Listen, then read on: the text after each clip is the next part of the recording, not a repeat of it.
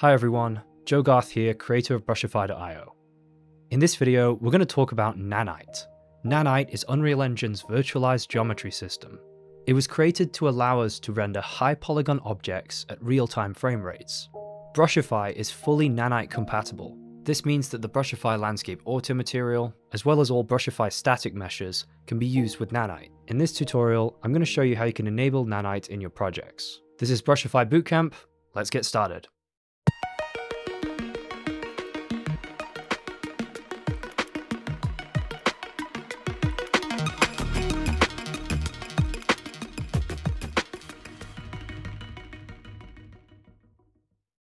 In this section, I'm going to show you how you can enable Nanite displacement on any Brushify landscape. So the first thing you'll want to do is make sure you have a landscape actor and select that.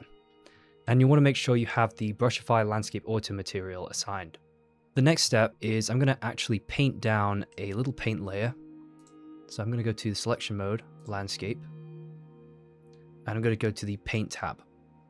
And I'm going to scroll all the way down to where I see the mud paint layer. And I've already assigned a layer info to that. So let's just paint down a little bit of mud. All right, so now I have this sort of mud painted down. So you'll see the problem with this mud is it's just completely flat right now. So what Nanite.Tessellation is going to do is it's going to help us achieve some actual bump or displacement. Now, in order to do that, there are a few steps that we need to complete. The very first step is going to be enabling Nanite.Tessellation. And in order to do that, you actually need to go into your projects folder. So this is my project folder in Explorer. And as you can see, I've got my project file, my U project, and I've got my content folder, but I'm going to look for a folder called config. So you'll want to look inside that folder, config, double click it, and you should find a few different sort of INI configuration files. You'll want to go to your DefaultEngine.ini, right click, and edit that in Notepad. Next, you'll want to find an area that says render settings.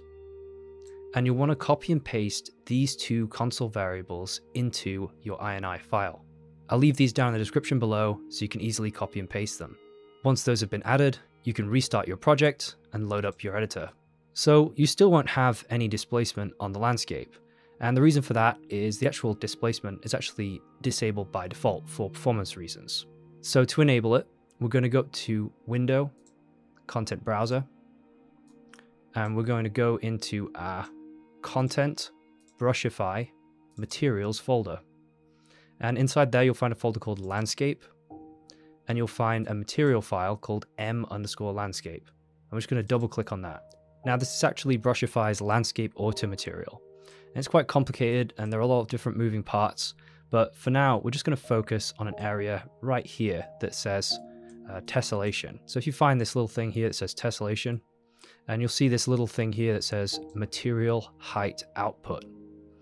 Now this node is incredibly important because this is actually how the sort of height information gets fed into our material. And by default, all this is disabled. This node here is actually for the old tessellation system, which was deprecated. So you can just drag that out of the way because we don't need it. And what we're going to do is we're going to take this little node here and we're going to hook that up to the bottom here where it says displacement. And that's pretty much it. So once we've done that, that's all of the work that we need to do in the node graph. The next step is we're going to go to this little node here called m_landscape. And once we're there, click on the details panel. Just go down to the details panel here on the left. And we're going to find the section that says Nanite. So here you can see there are a few different parameters here. And by default, this magnitude parameter will actually be something like 4. Now that's way too high, so we're going to turn that to 0.1. And once you've made those two modifications, simply hit save. Now you'll notice that the tessellation is actually still not showing up. And that's because we haven't actually enabled Nanite on our actual landscape. But doing that is really, really simple. Just click on your landscape actor, go on the details panel, and scroll down to where it says Nanite. And here we're going to want to tick Enable Nanite. And then click Build Data. Now this will take a little bit of time as it's got to build a Nanite landscape mesh, And that takes a little bit of time to prepare. Now that that's completed, we can go down to our material and you'll see that there is actual displacement happening on the material there. And this is real geometry, not a shader effect or anything like that. This is actual Nanite geometry. Another thing we can do, we can actually visualize Nanite by going to the lit button here and changing the view mode to Nanite visualization and then overview. And this will actually let us see an overview of the Nanite visualization. So you can see the sort of triangles, clusters, how this is sort of working under the hood. And if we zoom in really, really closely,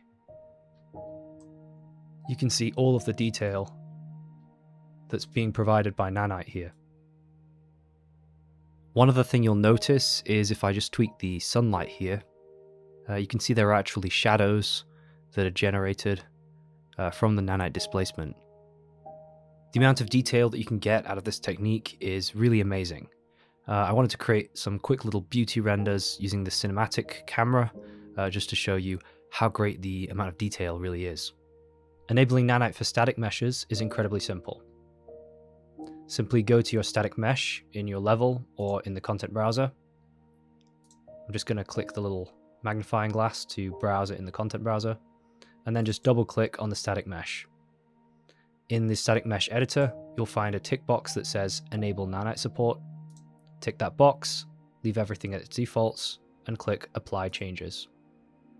Once that's finished, you can click on Save, and we can now take a look at our Nanite mesh in the level. I'm going to go to the Nanite visualization again, go to Overview, and you can now see that that asset is using Nanite.